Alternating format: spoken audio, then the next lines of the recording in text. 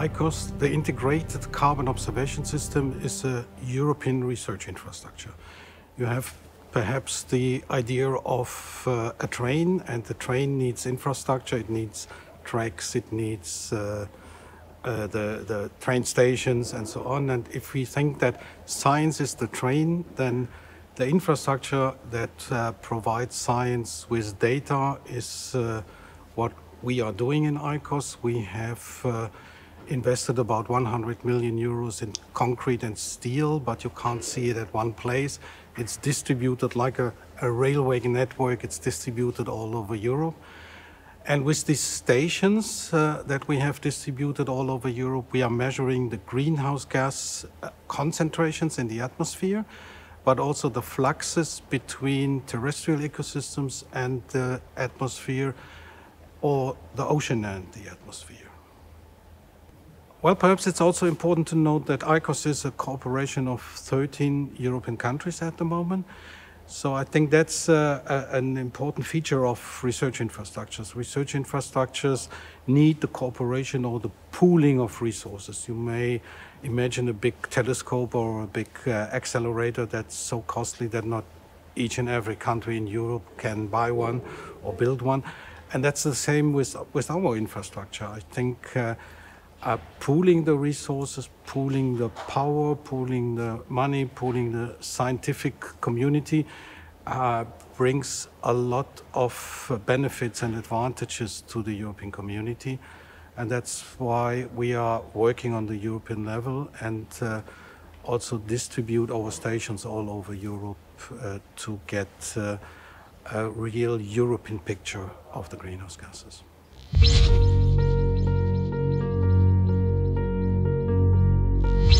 Well, you may be well familiar with the problem of climate change. We are facing an increase of the global average temperature currently of about 1 degree, and it's suggested, or not suggested, it's predicted that this will raise further.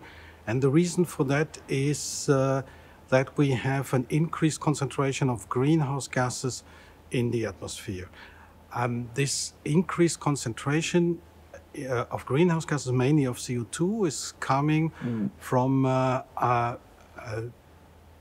disturbance of the global carbon cycle by industry, by human beings. So we are causing this increase in the CO2 concentration in the atmosphere by burning fossil fuel, and this perturbation of the global carbon cycle is finally ending up with the concentrations of CO2, but also other greenhouse gases like methane and nitrous oxide, by increasing these greenhouse gases in the atmosphere.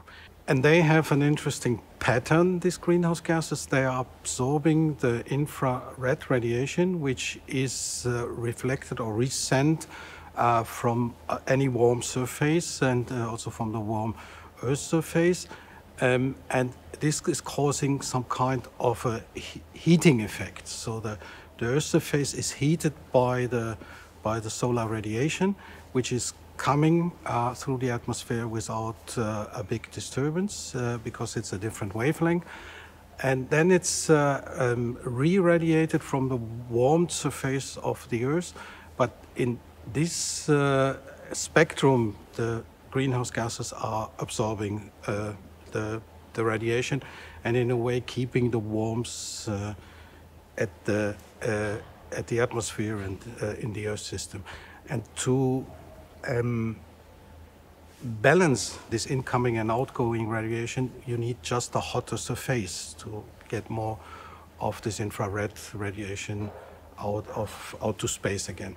And that's the process we are currently going through. We have, since 200 years, increased or burned fossil fuel, and with that increased the CO2 concentration in the atmosphere. And now the whole system is looking for a new equilibrium, and this new equilibrium is coming with higher temperatures. And of course, these higher temperatures have a lot of impact on the whole biological Earth system. We have droughts, we have more rain, we have floods, we have much more extreme events. the ice in the Arctic and Antarctica and Greenland is melting, which will cause sea level rise. And this all has a huge impact on our societies, and that's why we basically need to measure the greenhouse gases.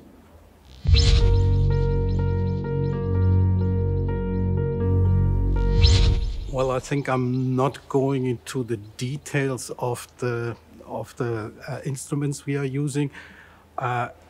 In principle, we are using the same physical phenomenon that is also causing the climate change. We are using the absorption of light by the greenhouse gases.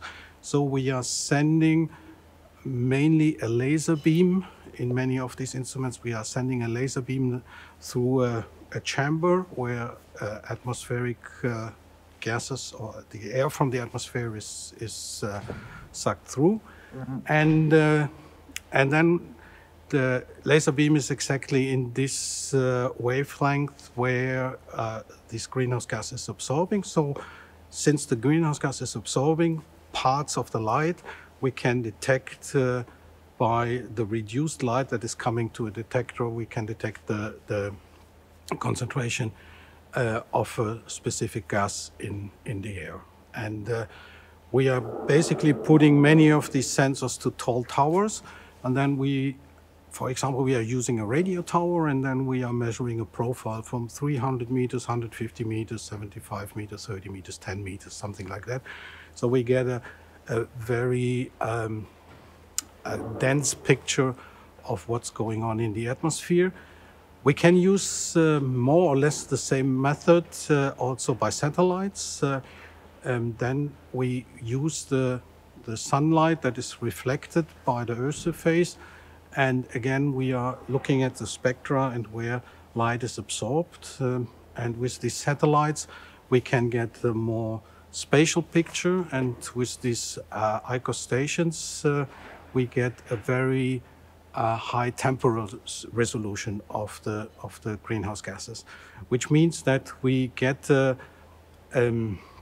very good picture of what is the concentration at a certain point, at a certain time. Then the next important thing is to look where is it coming from, or where is it going to, because the global carbon cycle is a complex mix of anthropogenic and natural processes. We have the natural process of photosynthesis that is taking up CO2 out of the atmosphere. We have the natural process of respiration, giving CO2 to the atmosphere. And then we have the anthropogenic processes of land use change and burning of fossil fuels that add additional CO2 to the atmosphere. And to understand where this is coming from, we have to calculate also the transport. And this is done in principle with all the weather information that we have. That's why we perhaps in this building of the Finnish Meteorological Institute, we are closely cooperating with many national weather services because they have all this transport and weather information. And with that, we can in principle calculate where the carbon dioxide or the other greenhouse gases are coming from.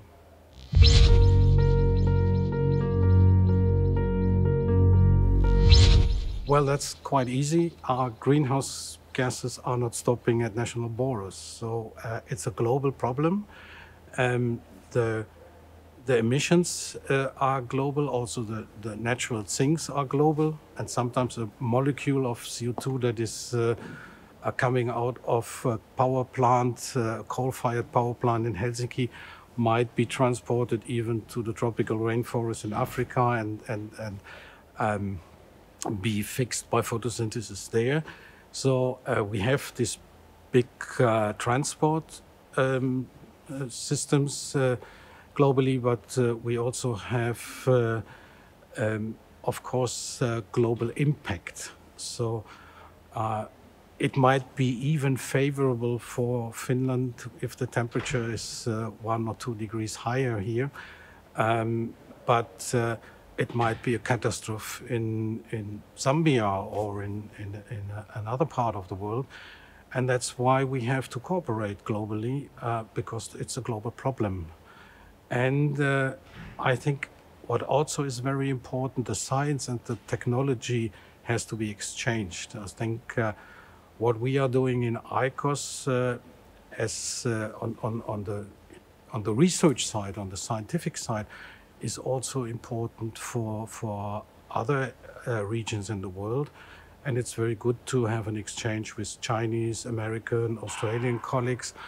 But also, for example, with African colleagues, we have a project together with some African countries, and there we are also exchanging new perspectives from these countries, and we are learning from them, but they are also getting some support to build up a capacity like ICOS in Africa.